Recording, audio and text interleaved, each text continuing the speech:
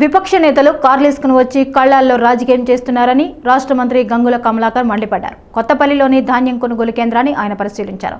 రైతు ఆరుగాలం కష్టపడిన నాడు కనబడని నాయకులు నేడు కొనుగోలు కేంద్రాల వద్ద ప్రత్యక్షమవుతున్నారని విమర్శించారు.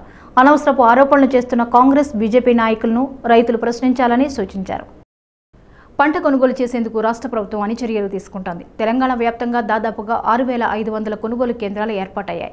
కరీంనగర్ జిల్లా కొత్తపల్లి మున్సిపల్ కేంద్రంలోని ధాన్యం కొనుగోలు కేంద్రాన్ని రాష్ట్ర బీసీ సంక్షేమం, పౌర సరఫరాల శాఖ మంత్రి గంగుల కమలాకర్ పరిశీలించారు. మెప్మా ఆధ్వర్యంలో నిర్వహించబడుతున్న కేంద్రంలో వసతులు పరిశీలించడంతో పాటు రైతులతో మాట్లాడారు. సాగునీటి సరఫరా నుంచి రైతు బంధు వరకు రైతులకు అమలవుతున్న కార్యక్రమాల గురించి వివరాలు తెలుసుకున్నారు.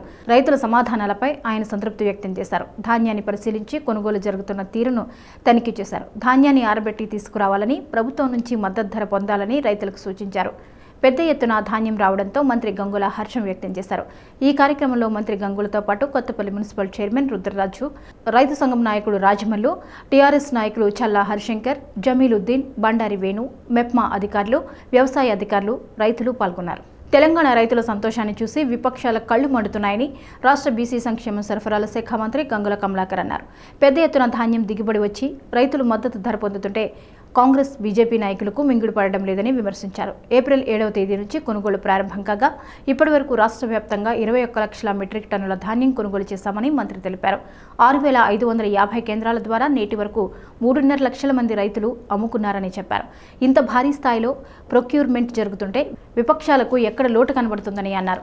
ఇదే రైతు గతంలో నీళ్ల కోసం, కరెంటు కోసం పోరాడితే ఆయా నేతలు ఎక్కడున్నారని ప్రశ్నించారు.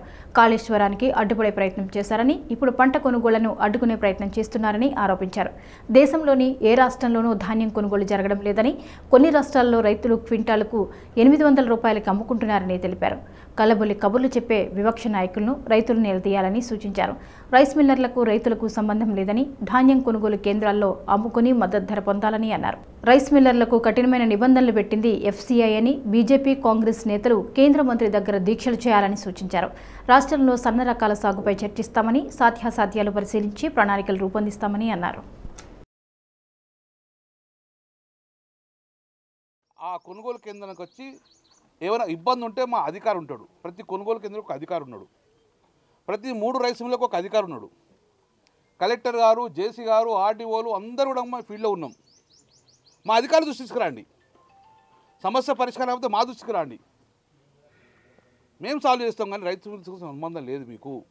మా అధికారి రైస్ మిల్తో మాట్లాడి ఇబ్బంది ఉంటే తొలగించుకొని మీ యొక్క వడ్లను కొనించే బాధ్యత ప్రభుత్వం తీసుకుంటుంది తప్ప. కానీ మీరు కూడా దయచేసి రైతు కూడా ఎక్కువ శాతం తాళ్ళు లేకుండా తూర్పాల పట్టుకునే విధంగా ప్యాడీ క్లీన్ చేసుకొని ఇవ్వడం వల్ల ఇక కొంతమంది అవగాహన లేని బీజేపీ నాయకులు దీక్ష చేస్తారు.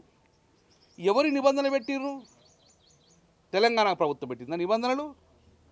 ఫుడ్ కార్పొరేషన్ ఆఫ్ ఇండియా పెట్టింది నిబంధనలు. ఏం పెట్టింది నిబంధనలు? Food corporation of India government, central government కింద పడుతుంది. దాని కింద పనిచేస్తుంది.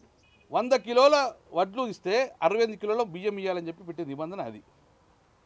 తాలు ఇంతకన్నా ఎక్కువ ఉండకూడదు, మట్టి పిల్లలు ఇంతకన్నా ఎక్కువ ఉండకూడదు అని నిబంధన పెట్టింది ఎఫ్సీఐ.